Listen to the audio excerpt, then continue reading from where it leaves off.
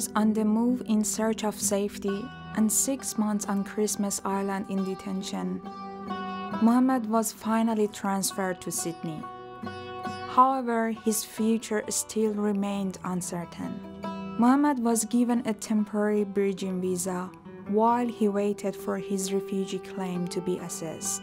He was determined to make a new life for himself, but his uncertain immigration status made him vulnerable, excluding him from support services that would help him find stability and independence. Mohammed constantly felt like an outsider. He also worried about his family scattered around the world. In Myanmar, where Rohingya continued to be persecuted, in Bangladesh, and on Manus Island, where his brother was stuck in indefinite detention. He had to tell painful details of his story many times to immigration officials, lawyers, and caseworkers. He felt he couldn't escape his past experiences or move on with his future. He feared he would remain in a crippling limbo forever. Dalal and her family had also experienced many changes after being resettled to a small Australian town which felt a world away from their past. They worked hard to settle into their new home. The children were enrolled at the school and Dalal and Khudaida in English classes. But things became harder for Dalal. She worried she would never learn English or adapt to such a different culture.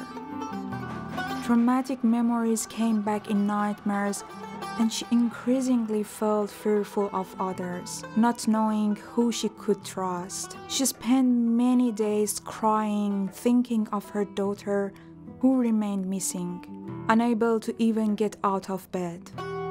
As Dalal's mental health worsened, her eldest daughter, Nadia, assumed much of the household responsibility, often interpreting for her parents at appointments instead of attending school.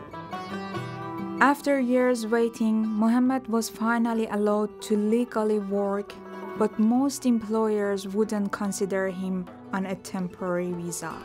He had also stopped seeking medical assistance, unable to afford the cost of a specialist and confused about what he could access.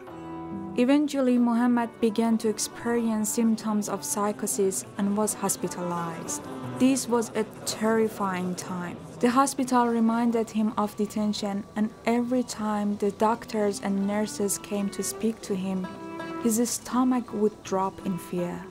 When he was finally released from hospital, some friends in Mohammed's community were willing to support him, and he was also connected in with a support worker from the Rohingya community. Despite the many barriers he still faced, he was more connected and supported than he had been in years.